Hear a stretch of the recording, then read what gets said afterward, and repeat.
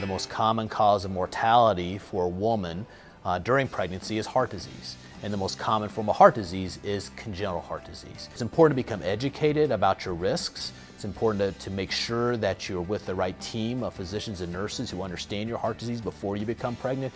And that way, during the pregnancy, you can be followed properly, have the right testing done. And when it's time for delivery, the right type of monitoring can be in place, the right type of physicians and staff can be in place to make sure it's a successful pregnancy and delivery. We have a specialized team that works with high-risk obstetricians, comprised of nurses and physicians that meet and talk about every patient born, every patient who has congenital heart disease that's pregnant, to develop a delivery plan for them. We tailor every single pregnant woman to what is best for them to be successful. So even if you feel well, and even if you've had a prior pregnancy and done well, if you were born with heart disease, you are at higher risk than women without heart disease. It really isn't the time to show up is when you don't feel well. The time to show up is now.